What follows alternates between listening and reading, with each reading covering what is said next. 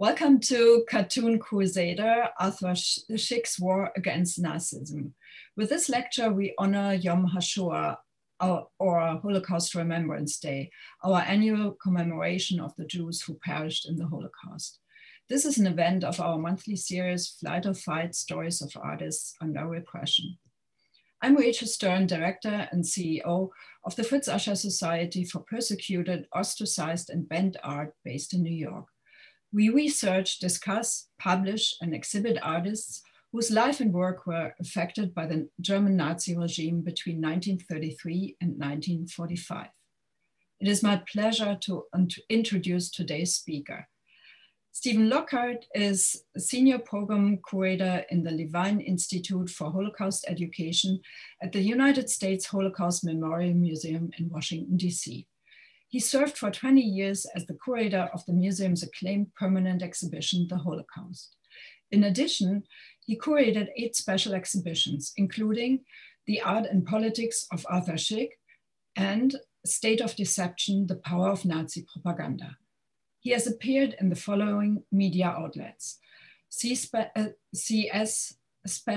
NCC, NBC Nightly News, Associated Press, Reuters International, History Detectives, The History Channel, Huffington Post, ZDF, German Television, PBS, Fox, The Washington Post, The New York Times, The Wall Street Journal, National Geographic Channel, National Public Radio, Telemundo, Iran Wire, Al Huara, The Atlantic, The Forward, Boston Globe, Cox News Service, USA Today, Jewish Telegraphic Agency, and TASS.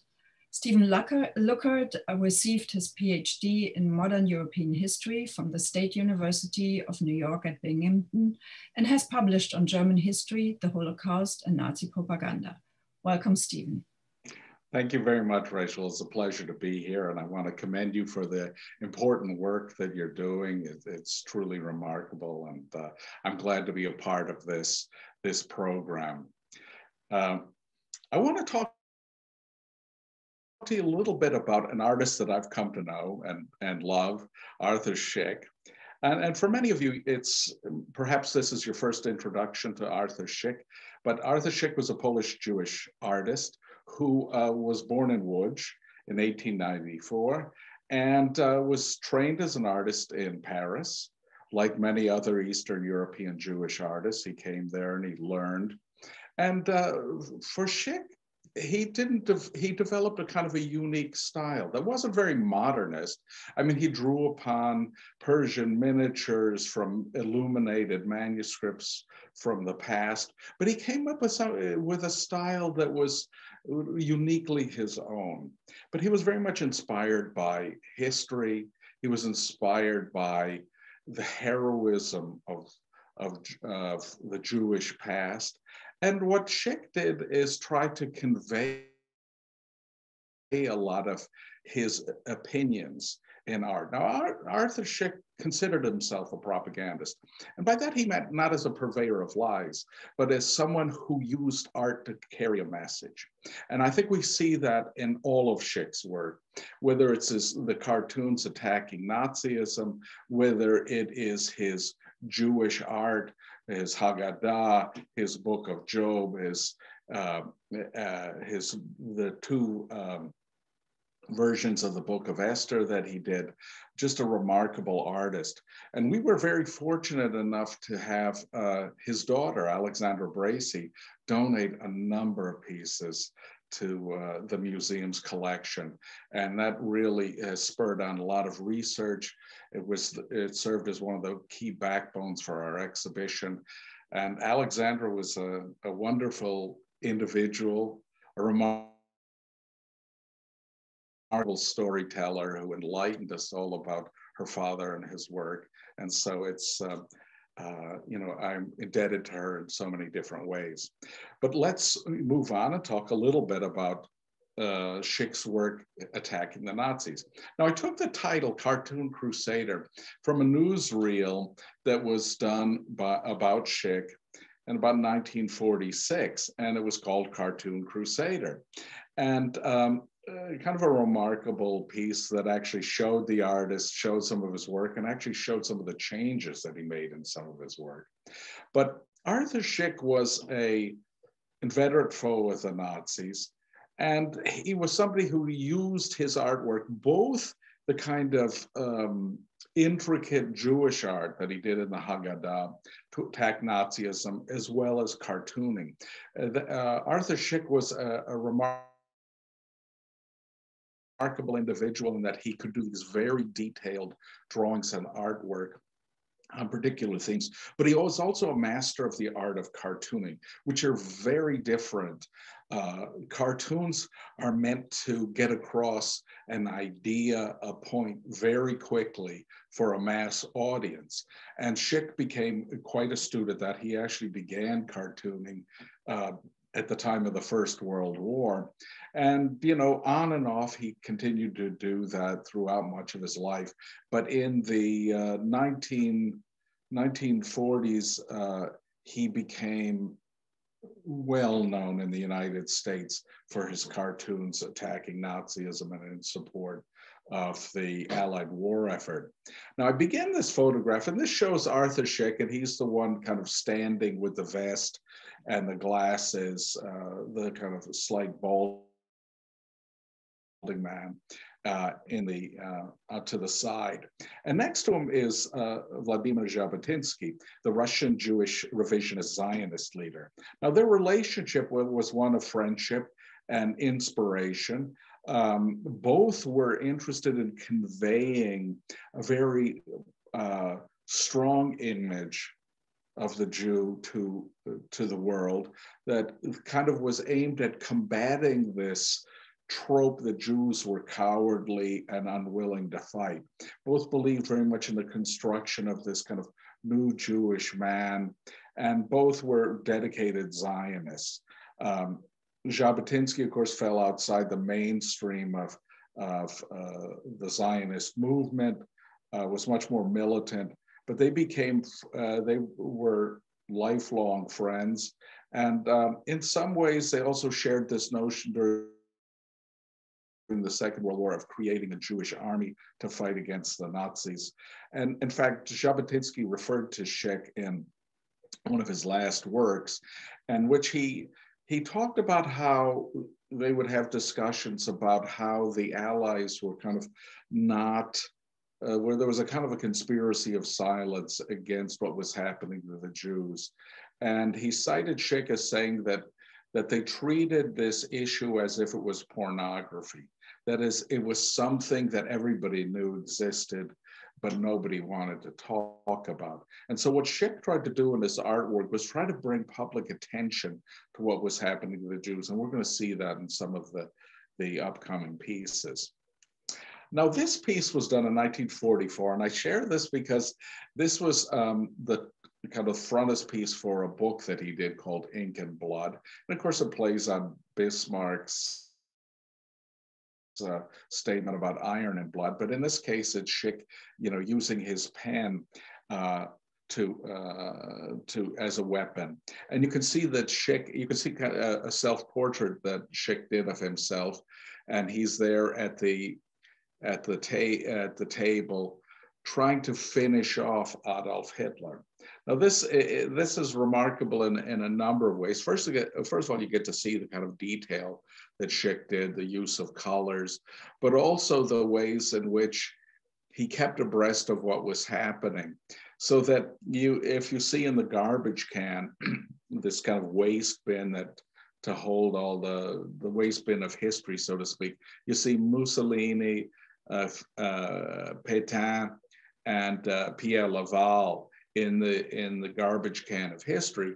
They had, at this stage, Mussolini had been overturned. The French Vichy government had been defeated and marked an end to it. Now Szyk is trying to finish the job by defeating Adolf Hitler, the Nazis, and the Japanese. This is Szyk took an interest in what was happening in the war almost immediately, and what was happening in Poland in particular. Though he had lived in Paris and then in London and then in the United States, he never lost his love for his home country of Poland. And he kept abreast of what was happening. This was an image that he did in 1939 in London that shows this caricature of Heinrich Himmler. And in his hand is a list of Poles and Jews that were to be executed. Now, what this refers to is the fact that the SS went into Poland and they had lists of individuals who were to be executed. And what we know is that as soon as they took over, as soon as they marched into Poland, SS units began killing off Polish intellectuals, Jewish figures, etc. And so Szyk is kind of alluding to this, the massacre of both Poles and Jews. Now, Szyk believed very early on that Nazi anti-Semitism was a very different character than other types of anti-Semitism. That he saw that this was a kind of an exterminatory brand of anti-Semitism, that it aimed to destroy the Jewish people in its entirety. Now, Szyk eventually left London, perhaps with the support of the British Ministry of Information, to come to the New World to try to advocate for the Allied cause. At the time, when 1939 up until Pearl Harbor, the United States was neutral in the war.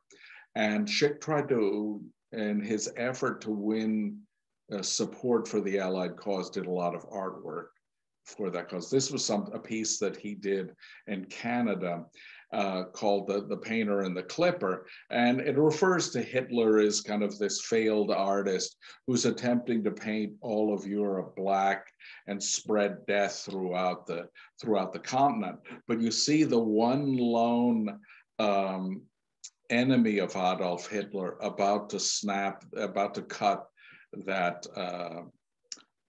the rope that's holding up his scaffold. So without showing the British, except as show the British Isles and these shears coming out from it, he is applauding the efforts of the British to fight alone against the Nazi threat. Now, these were two pieces that Szyk did in 1941. And they both deal with two prominent leaders of the America First movement, Gerald P. Nye, senator from North Dakota, and Charles Lindbergh, the famed aviator, who became among the key leaders of the America First movement. But what Szyk is doing here is identifying them as Nazis. And in part, this is drawn from two different things. If we look at the image of Lindbergh on the right, and you see that Charles Lindbergh is standing, he's like Nye, he's bedecked in all kinds of Nazi medals. And he's also, it shows him, he's carrying a book, a Sein Kampf, a play on Mein Kampf, meaning in this case, his struggle. And if you look in the back, it's this notion that Lindbergh is dreaming of a new Nazi America. And then there's even a Nazi America newspaper and if you look at the bottom, and some of these details are very hard to see, it says pogrom against the Jews in New York. So this kind of vision that they're bringing anti-Semitism, spreading anti-Semitism and Nazi doctrine in the United States. In the back, we see kind of a transformed Statue of Liberty with holding up a swastika instead of this torch of freedom. Now, this piece was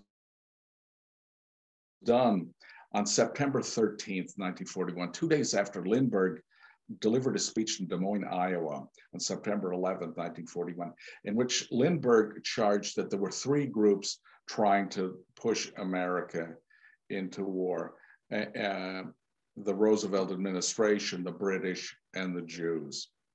And immediately Lindbergh was denounced by many for this heinous statement.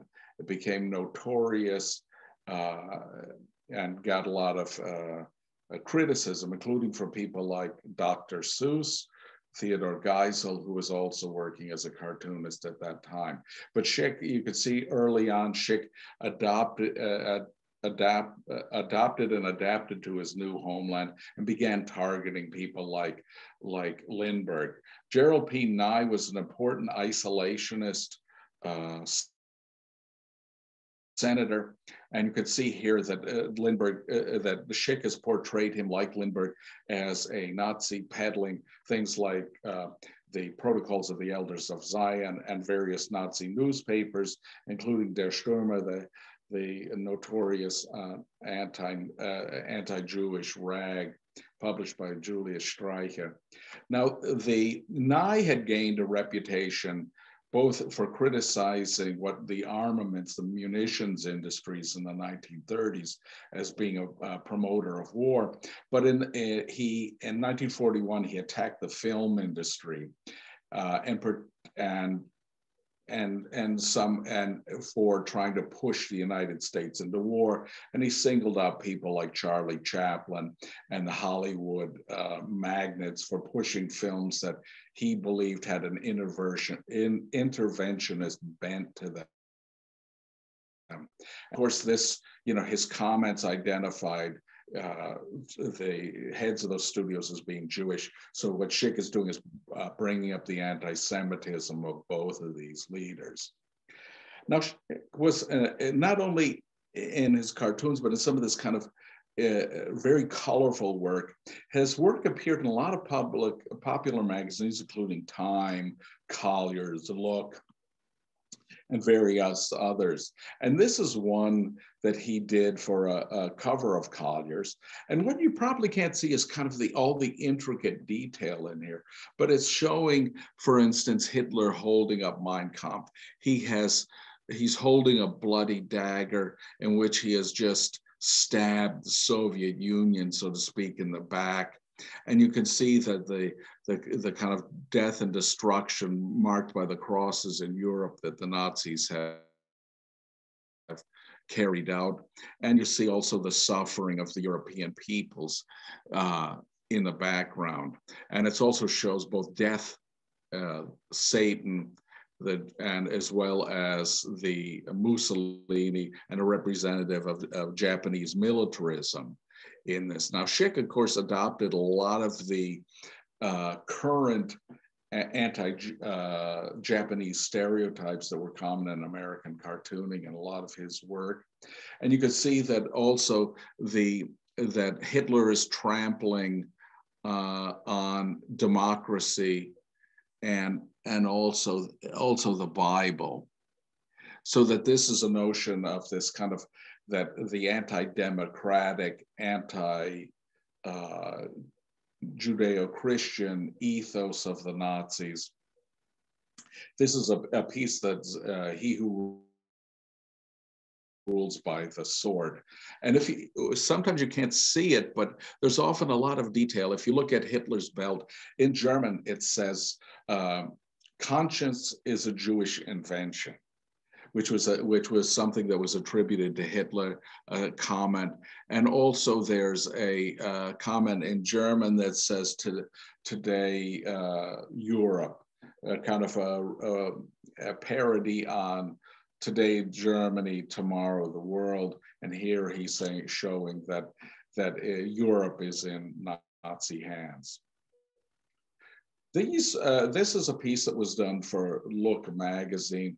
And this is part of a series of Nazi leaders that he did. And this is of Alfred Rosenberg. Now, Rosenberg was perhaps the best known Nazi ideologue.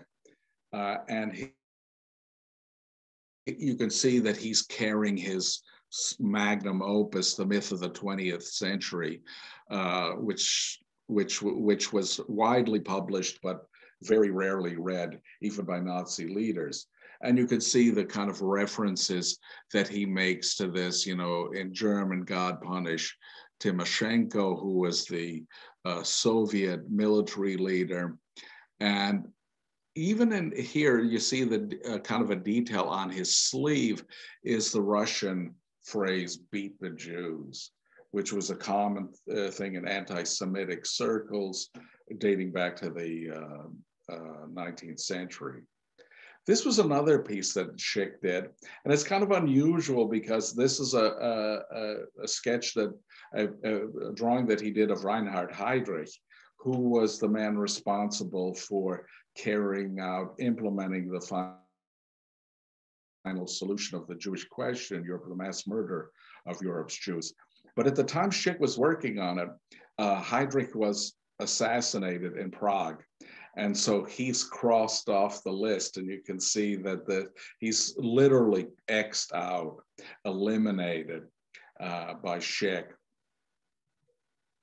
Now, Szyk also did a lot of prominent advertising. This one is done being promoted by Young and Rubicam, which was a very prominent PR for Madison Avenue PR firm in New York. And this one is referring to the spread of kind of Nazi or Nazi-like rumors in the United States and how to combat those, and raising questions, you know, does this have the stink, the odor of Nazi propaganda? So Szyk did a lot of different advertisements for, you know, even Coca-Cola. He did for all kinds of, for things like Philco and others. So Szyk had, during the 1940s, a career that spanned not only the cartoons and work for illustrating popular magazines, but advertisements.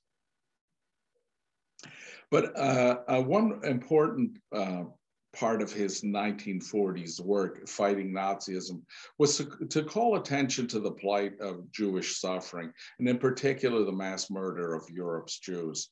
And Szyk did that working with a group of people around Peter Bergson, Hillel Kook, who was a revisionist Zionist leader who came to the United States and did created a number of organizations that were aimed first at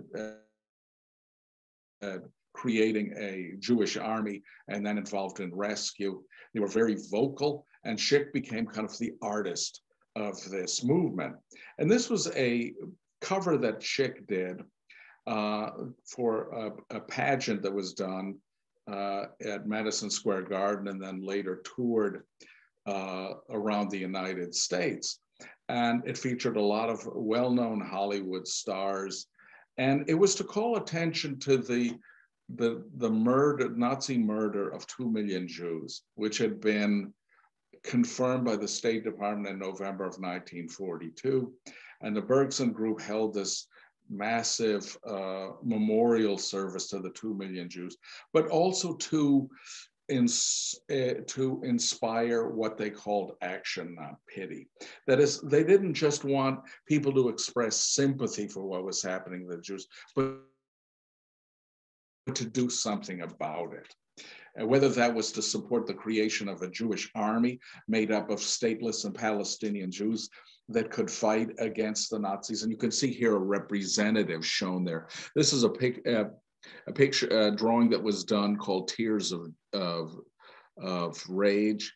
And it shows this Jewish soldier carrying an American-made submachine gun. And in his hands, he carries this kind of representative of the Jewish people, the wandering Jew. And if you look at the arm, it's wearing an armband like those that the Nazis forced Jews in the general government in occupied Poland to wear.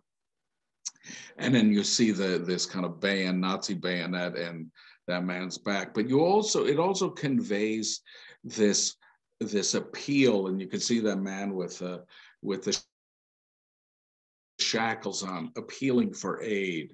And you can see that in many ways, Szyk is conveying the notion that the Nazis were aiming to massacre all Jews, regardless of gender, age, men, women, and children. And so Szyk used his artwork and working with the Bergson Group to create full-page ads and other things to draw attention to what was happening to the Jews and inspire action. This is a piece that he did with noted Hollywood screenwriter Ben Hecht, called The Ballad of the Doomed Jews of Europe. And if you look at this kind of ornate drawing here, it's telling a story that works well with Hecht's writing.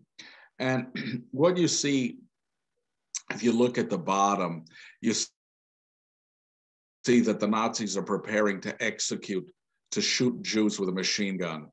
The Jews are desperately calling out for help. And this is being passed up this kind of telephone line. And you see as you go up that Jews are being hanged, marked with the German Jude. And it goes all the way up, and you see the phone not being answered by the United Nations. And so that the line is busy, no one's picking up this call for help. And in the background, you see an angel and death playing the four freedoms restricted. That is the notion that Roosevelt's four freedoms don't apply to the Jews. And so that this is one of those things that Hecht and Szyk did in 1943. This is 4 million Jews that they believe were still alive at that time that needed help and that they were in danger of destruction. And so they were bringing this to the world's attention to demand action. This is a piece that is called the modern Moses, and it refers to a biblical reference in the book of Exodus to the battle against the Amalekites, who were out to destroy the Jewish people as they made their way into their homeland. And it shows Moses in the centerpiece, surrounded by Aaron and Hur. And the biblical story goes that Moses, when his arms were raised, the Jews were able to win in that fight. But when his arms went down, they lost. So this is kind of this symbolic triad of them helping Moses to raise his tired arms up to ensure the survival and the victory of the Jewish people. And you can see that Szyk has updated this. He used this image frequently in his Haggadah and also in his declaration for the state of Declaration of Independence for the State of Israel and other things. And so it had real meaning for him because it conveyed the notion that there's always an Amalek, an enemy of the Jews in every generation that must be combated. And you see this Jewish soldier there along with a Jewish worker doing their best on the front and on the home front to defeat the Nazis. This is an interesting piece that they also did on behalf of the Bergson Group. And this shows in many ways the way Szyk and some other Jewish artists kind of reclaim Jesus for the Jewish people. That is showing Jesus as a Jew. You can see that in fact carries this insignia on the side of his cloak that says, King of the Jews in German. And it's a reference to also the kind of comparing the suffering of Jesus to the suffering of the Jewish people. Now, the reference to this, and this was used for ads for some of the Bergsonite groups, was that it shows the convening of the United Nations in San Francisco. And it shows all these different national groups that are entering the halls in San Francisco to take part in the founding of the United Nations. And then you have this comment from Jesus who says, "You who speak in my name, where are my people?"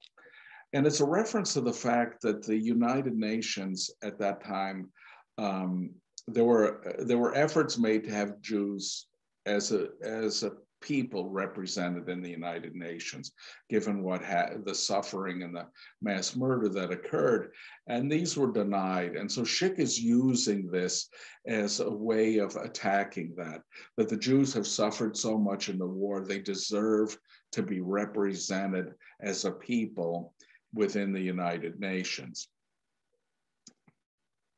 Now, this is a piece that I think you may find interesting. It is an incredibly detailed piece.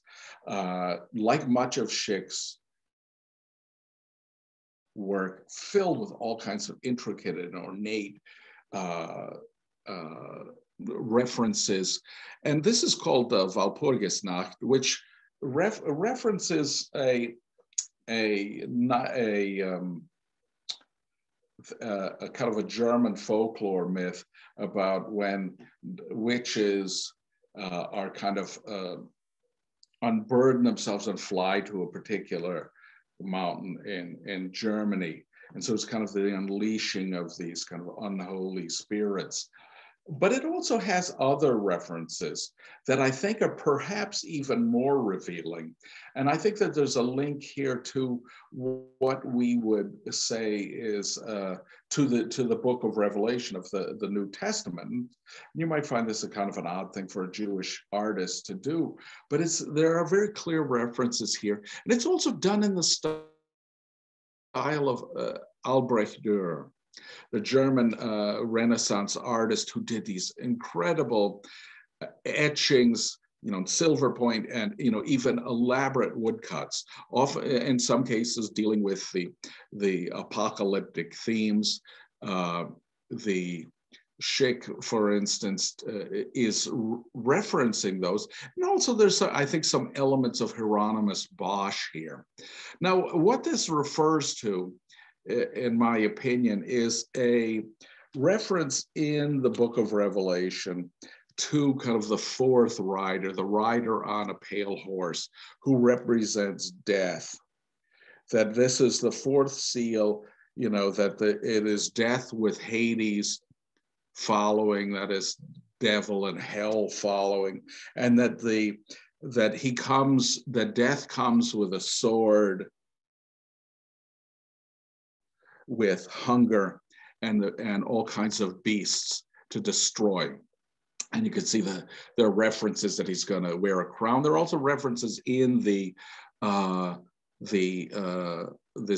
book of Revelation to the Antichrist. It's often used as kind of the basis for much of the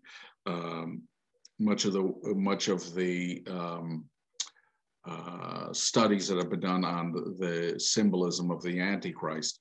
And you can see that the crown, for instance, which is being held up, is very much a part of the book of Revelation. And so you have here this kind of image of Hitler as death, and you could see that below you have representations of a dead child, a dead Christian man, as well as a Jew holding on to his sacred texts. And you could see a destroyed Europe in the background, along with masses of the population being beaten by the SS, led into death and destruction. So there's so much intricacy in these. And even if you look at the belt that's Hitler's wearing, it has the phrase in German, Deutschland über alles, referring to this nationalist anthem that was popular in both in the imperial time, but also in Nazi Germany. And so this is kind of one of those remarkable things that he did in 1942. Now, what I want you to think about is kind of the ways in which art can inform viewers, can inform and change attitudes. Now, that Szyk firmly wanted to use his art to change people's opinions and behaviors.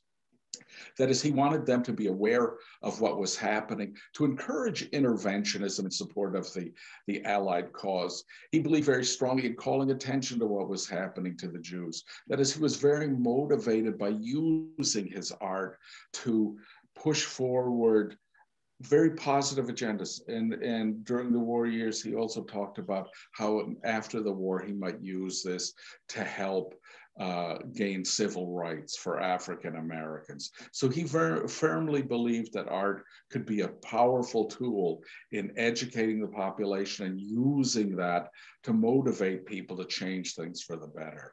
So let me leave off there, and I want to get to questions, which I'm looking forward to. So thank you very much. Thank you so much, Stephen. That was really fully packed lecture about an artist that we had. Already the questions started coming in the very beginning. Do you actually want to close your... Oh, sure. Stop share. Okay. Exactly. All right, perfect. Okay, wonderful. So, yeah, one of the questions that we received right in the beginning was where he lived, and from what I know, Szyk was born in Poland and then was in England working on his Haggadah, on the publication of his Haggadah, and on an exhibition when the Nazis invaded Poland. So was he always kind of a step ahead of the war action, or did, for example, Canada and America accept him as a European refugee?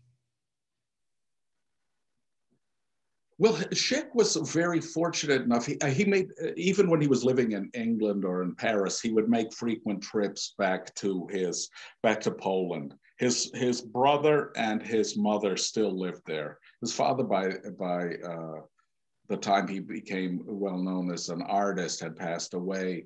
But he would visit his mother and his brother. Both sadly died in the Holocaust. His mother, both were deported to the Łódź ghetto, and his mother was deported to the Chełmno killing center when they had a roundup of children and elderly people, and so she sadly died. His brother, I think, died the following year. So Szyk had this great love for Poland, and he went back and forth, but he was able to, because he was doing so much work in Paris and in London, he essentially lived in those places. And then he left England to go to Canada first, and then in order to get to the United States. And then he probably became an American citizen, which was a big day. And he settled in New Canaan, Connecticut, which became his home. And I actually went to New Canaan to see where he lived and to talk to some of his neighbors who knew him, which was quite, gave you another perspective on this man. He was one of the, when he and Julia moved to New Canaan, they were one of the first Jewish families that moved in there. So it was kind of a remarkable story. But Szyk always seemed to be, in the right place at the right time for his artwork. But he never lost his love for Poland. He wasn't an uncritical supporter of everything the Polish government did, but he was somebody who kept very much abreast of what was happening. Mm-hmm. Yeah.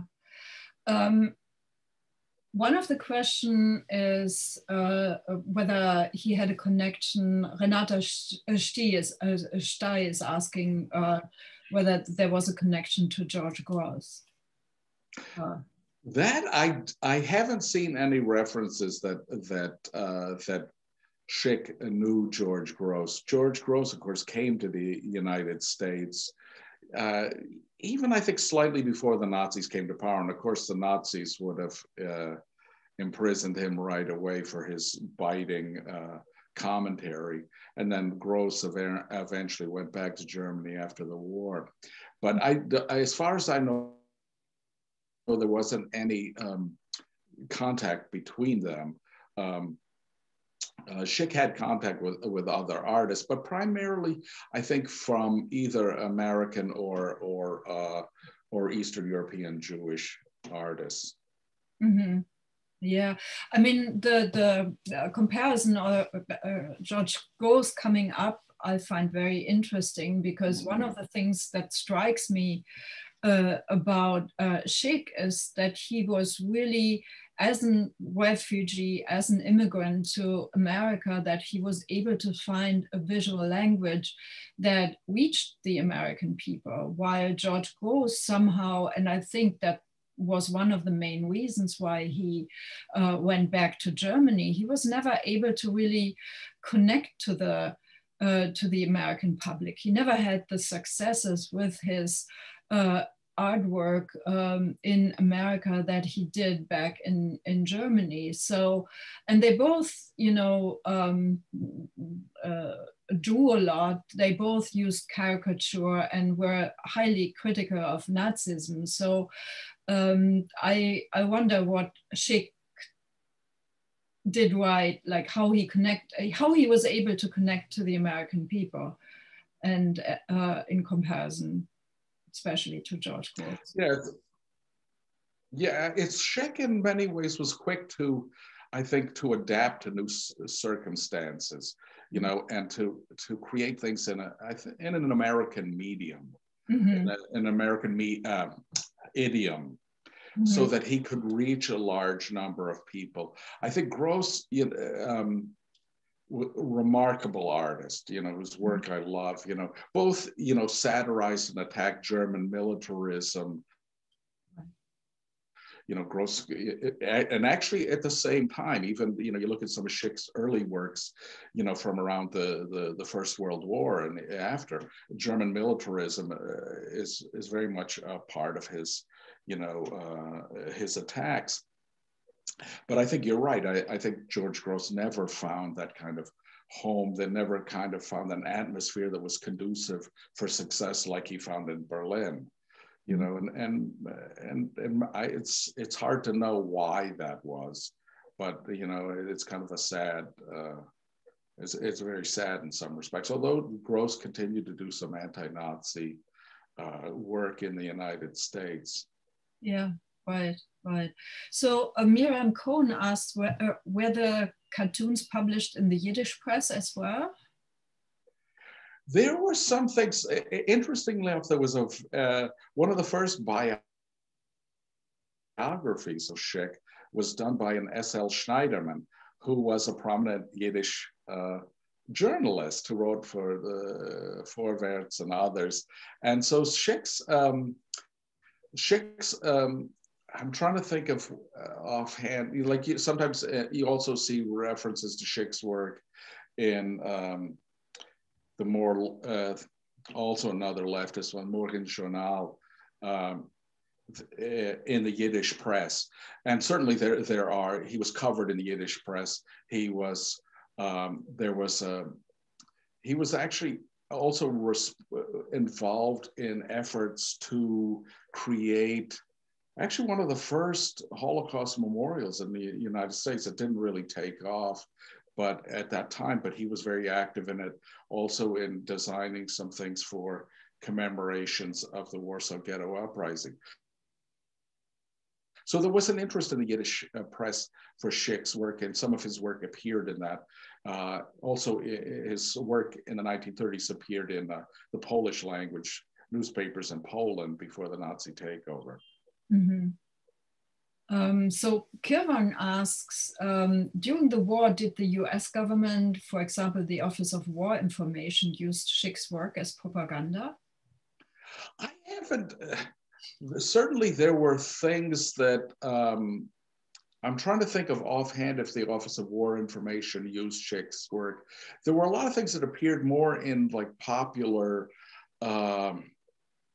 in like the popular press, in the New York Post and PM, Chicago Sun, in newspapers like that, but also Esquire magazine. They did a lot of promotion of his work. I'm not sure if, I'd have to check to see if the office, the OWI, specifically used any of Szyk's work. Certainly, they had many artists, from Ben Shahn to others that were active in the war effort there. But it's a very good question. Yeah. Susan Schender asked whether Szyk feel he was successful at some level. Yeah, I think he did. I think he did very well in those years in the 1930s and 40s. He was. I mean, his work in the 40s reached millions of people, and so he was always in demand. I think after the war ended, he continued to illustrate Jewish books, but then he passed away kind of prematurely in 1951. And then I think he kind of fell from popularity. And there was really nobody to kind of, no school that he had set up, no students that followed his path. And so a lot of, he kind of fell into obscurity. And then eventually, it's his interest in Szyk started to pick up. And people started saying, hey, who was this guy, and his work, could be seen all over. We went to a number of different, museums around the United States, and you'd find Szyk's works, and they're from the Metropolitan Museum of Art to the Jewish Museum in New York to to our museum, to the U.S. Naval Academy, the U.S. Marine Corps Museum, just so many places that you find Szyk's work. And, but much of it had been kind of, not really used or promoted until more recent years. Yeah, I mean, he has a very specific visual language. It's, you don't need to be a specialist in art to recognize a Szyk. I want to backpedal a little bit to his early training, because Karl Newland asked about the Walpurgisnacht, whether this is indeed an action etching that work.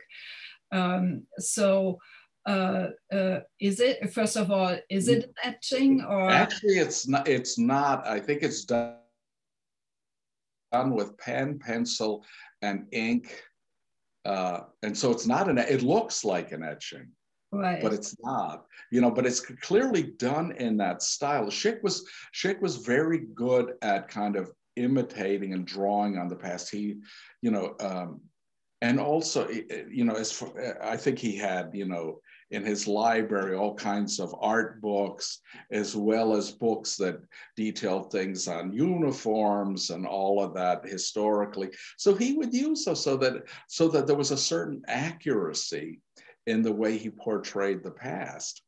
And you kind of see and you also see the kind of development of Szyk, kind of from going, at least in his Jewish art, from kind of this Orientalist art to a more distinctively Szyk presentation. But we had a number of the original plates from his Haggadah that were done in the 30s, and when he was first working on it, he told the press that he was going to include references to the Nazis. That he was going to depict them so that it was a clear contemporary reference. And that, of course, was a source of some concern from the publishers of this, who didn't want to get into anything overtly political. And so, and Szyk had promised to paint swastikas on this. So when we had these pieces, we said, let's see if we could find any of these that remained, because he painted over these. You could see on some of the Egyptians, they had armbands and there were swastikas. But we found one swastika. Our conservator was looking at it with a microscope and found one swastika that he hadn't expunged or covered it up. And but so that was kind of like, he really did it, you know. And with that film cartoon Crusader showed us that when he was doing the illustrations for the Book of Job, he put swastikas on some of the villains there. Mm-hmm. And then he had to change that. But you could see in the film, they were there. When the published book was done, they were absent. Yeah. So that he had to, again, adjust to the sensibilities of publishers and all that. But just a remarkable artist. Yeah, but I saw this image of the four sons where, you know, one of them is wearing a Bavarian leather pants. So he has these references. You just have to look very close. Oh, yeah. And that you know, it's this, the kind of wicked son, and he's got like a Hitler mustache, and he's got a swastika pin. And this was something that Szyk felt, you know, he was critical in some ways of German Jews, who he said, you know, felt that they were more German than Jewish, and that they had, you know, tried to adopt the mannerisms and the nationalism, and that had backfired. And so he saw that as a kind of a bad omen. And he saw himself very much as a proud Jew, and was never afraid of identifying himself as being Jewish. And so for him, that was, you know, this kind of denial, or what he saw as kind of assimilationism, he frowned upon. Mm-hmm. I mean, yeah, that there was a big movement in a German Jewry. That's for sure. So now Alisa Rosenberg asks what a Szyk Haggadah is worth. Like, is there still, I think there's a new edition out, right? Yeah. Are there copies of the still existent, of the old original Haggadah? The original ones, there's still copies of it. It was printed in a very limited edition and on vellum. And those are still out there, but there's a relatively small number of those. And so they're still valuable. I don't know what the current cost of those. I know that Rabbi Irvin Unger, who has been a one-man army and kind of and promoting Arthur Szyk's work, did a wonderful new version of this Haggadah based on the original play, you know, the original artwork. And I think that it really brings out a lot of the details. The original version, it was seen as, you know, one of the most spectacular books published at that time. But I think, you know, when you compare it to the original work that Szyk did, there's no comparison, just it's night and day. Yeah, of course, yeah. Kendra Lee Adams says, brilliant man, there's nothing bigger than, what? No, that's something. That's something very unrelated. Coming back, do you think Szyk was influenced by illuminations, by early? Where did he learn his craft? Because or was he self-taught? Well, I think Szyk, you know, when he was in Paris, he studied, you know, from some of these illuminated manuscripts, you know, and learned from that, you know, the ways. I mean, if you just the approach that he took, and you see sometimes these images are tiny. Mm-hmm. And he had this magnifying glass that he would use, and just, you know, with those brushes do this very detailed work. And but he'd learned from a lot of different things. Szyk was, I think, always learning. And I think, you know, he picked up on from these illuminated manuscripts, and I think was, you know, and Persian miniatures and all kinds of different art. You know, he was an avid learner and was able to, I think, adapt those kind of styles to what he was doing. Right, right. So in the meantime, we got an answer from Greg Phillipson that the original Haggadah goes for about $40,000 to $50,000. So that's great information. Thank you so much. And Irving Oster says, thank you so much for this excellent presentation. I really appreciate your linking his work to his contemporaries as well as especially Dürer. Could you talk more about how his daughter helped you with your research? Does he have any descendants? So sad that he died so young. Yeah, Alexandra was a remarkable person in so many ways. I just, like I would ask her, we would just talk about him and she'd say, okay, I'd say, well, he did all these cartoons, what did he use? And she said, oh, he, if there was, a board from, the laundry for a pressed shirt, he would write on that, or any piece of paper. And you can see that in some of these, piece of notebook paper that he scribbles on. He scribbled on, how it was to be cropped and the dimensions for how it was going to appear in the newspaper and all of that. And so there were instructions on some of these, but you could see the ways in which he toyed around with different things. And I remember she would say, oh, he used to sing this song, about bubbles, and just, she gave kind of a new life to him that, brought a kind of a human perspective to it. And, the work that, the life that he had with Julia, his mother, the difficulties the family faced after his death, because he was the breadwinner.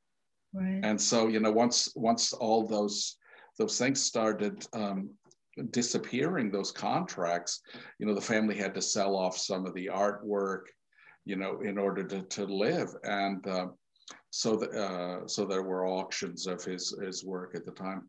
But she just, she was just so full of life, Mm-hmm. And her donation to the museum was just, just remarkable. We even got at the time we got Art Spiegelman to do, who from the New Yorker, who was also inspired by Szyk's work, and he did a kind of an audio tour for us, talking a little bit about Szyk, along with Alexandra talking about her father. And it was, and we did some work with other cartoonists, who talked about the impact that Szyk had on them. Uh-huh. As a kind of cartooning style. And so it was very nice to hear, that he wasn't forgotten by people, that he did inspire others after him. Mm-hmm. And so that it was very nice to hear, or to people say, oh, I remember we had a Pathways Through the Bible that Szyk illustrated, when we were growing up, or we had his Andersen's fairy tales, or we had something, that he illustrated in their household when they were growing up. And so it's nice to hear that, that people kept those and retained those, and they had, cherished memories associated with his work. Right, right. And yeah, I also find it really interesting that he did not stay with the political art, that he was a political artist when he felt like his voice was needed for a certain, for the defeat of the Nazis, really, and for people to understand what the Nazis were and what they did, but that he afterwards stopped this political art and found different topics that were equally important to him, or even more important, or maybe you return to the topics that originally interested him. I don't know how to best put it. How would you put that? I think it was, in some ways, it was hard to separate some of the politics from Szyk's art, even for him. Even, the last book of Esther that he did towards the end of his life, there's the last, one of the last pieces on that shows Haman Haman hanging from the gallows, and he's bedecked in all kinds of swastikas, and it shows Szyk there at a table eating, you know, a piece of Hamantaschen.